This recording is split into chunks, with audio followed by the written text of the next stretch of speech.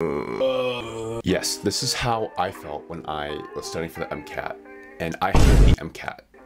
And I know that hate is a very strong word, but I mean it with its full force of meaning. I hate the MCAT. It's terrible. It's the worst. It's the worst test in the world. And the title was not clickbait. I actually scored really low on my practice diagnostic test. And I was freaking out because I was like, how am I gonna be a doctor? You know what I'm saying? Like, the score was so bad to the point where I screenshotted it so that I would look back on it every so often when I was studying for the test for motivation. I hate so much about the things that you choose to be. So yeah, I took the MCAT 3 times, so you don't have to. So let's just get right to the point. Here's how I'm gonna break down this video.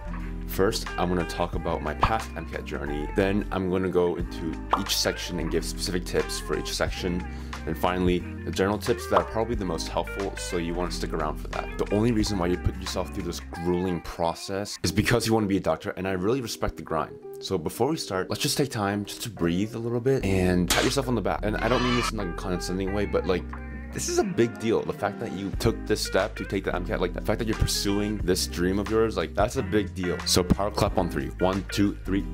The first time I took it was in August 2021, and I spent about 3 months preparing for it, but I was also doing research on the side. Yeah, I was just very unprepared. I wish I could have told myself to postpone the test, but I didn't. And I took it anyways during winter break. I took it again in January 2022, and that was an entire mess because it was the bio section. I was freaking out because I was running out of time, and so then the third and final time I took the test, that was another whole ordeal because I was trying to find test sites, but they're just like unavailable. Finally, like after a few hours, one popped up in like South Dakota.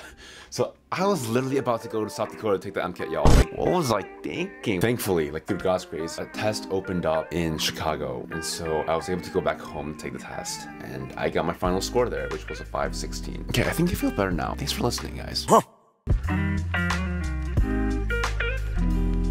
I know it sucks, but you should probably memorize all the formulas. Like, just take a day, go to a coffee shop, look up like white noise for 10 hours and just cram all of that. And then use Anki to kind of solidify the information so you don't forget it in the future. When a question pops up where you just need to use a formula, just basic plug and chug, you get free points for doing that. And so I would definitely recommend that. Free points is good because you need all the points you can get on the MCAT to score well.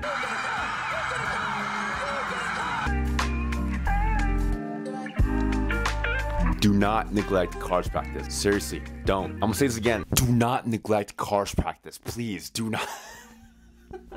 I'm sorry, that was kind of up close and intimate like that, but you get what I'm saying. If your car score sucks, you can still get better with practice. Like, there is hope for you. There's only a few questions that the AAMC actually asks you in cars. So if you just do like 1 to 2 passages a day for like 3 months, you'll get the hang of it. You'll get a feel of what AAMC will ask you. You'll be able to read the passage and then predict what kind of questions the AAMC will ask you. For reference, I got a 125 my first time, but I was able to up that to 129 my final attempt. And I did like 1 to 2 Jack Weston passages. I really recommend Jack Weston passages. They have 1 passage per day that they upload, so you just have new content every single day. So doing those every day, it will definitely help you improve your reading abilities, your ability to comprehend the material, and your ability to pinpoint what the main idea of the passage is. Cars is so important to get a good MCAT score. Like, you need to do decently well on cars for you to do well on the MCAT. Just don't neglect cars.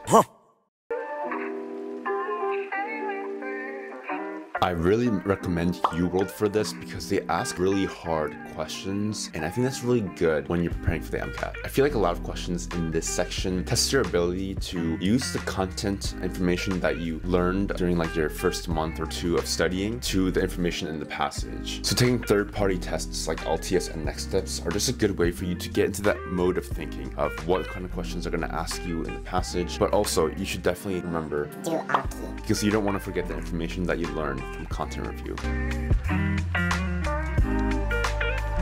This is mostly just memorization. There's a 300-page Khan Academy document that you can find on Reddit, and that basically does the job if you just read through it. I know 300 pages sounds like a lot, and it is, but if you do like 10 pages per day for a month, it's pretty reasonable. Yeah, you gotta just memorize those stuff and just hope for the best, really. Okay, now here are the general tips that you stayed for.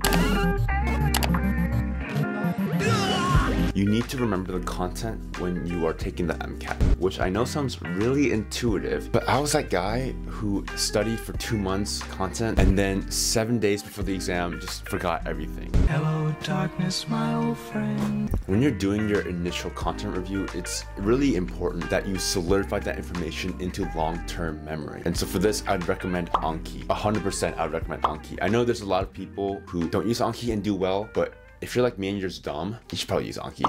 It's actually really nice because you don't even need to make the cards yourself. There's pre-made decks made for you. And so for this, I used Jack Sparrow and Mile Down, a combination of those two. Any one that you use, it's just good for you to use it to reactivate those parts of your memory so that you're able to remember the information that you learned. And so you don't forget it, like me, 7 days before the exam.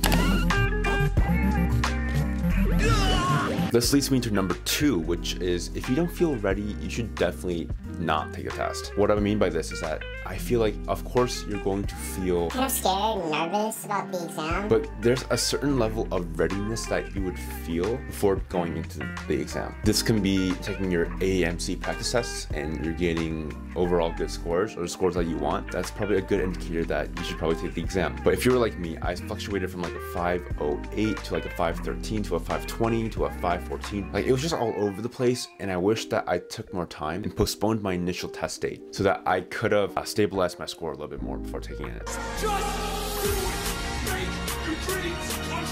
You'll never be completely ready, but you want the confidence that your test scores are stable before taking it, because confidence is key for this test.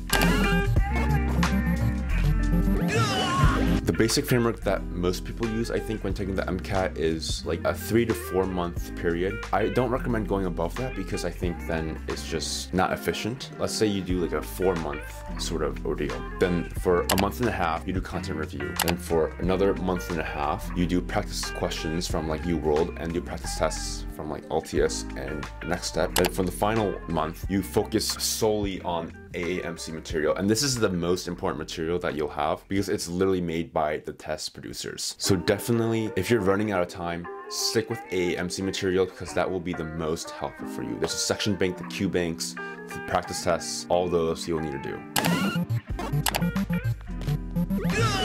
Finally, please make sure to pace yourself. This MCAT journey is a marathon, not a race. And so you want to make sure that you don't burn out halfway like I did. So just take some time sometimes if you're feeling too stressed, just to go out and enjoy time with friends or alone, watching Netflix or whatever it is. Take some time for yourself and make sure that your mental health is good. For me, a more sustainable option that I had after my burnout was taking just 1 day of the week where it was just like a rest day for me, like a flex day, I guess you can say. If there were some things that I was behind on in studying, then I would use that day to kind of catch up. Or if I was on track, then I would use that day just to rest and just have fun for a little bit.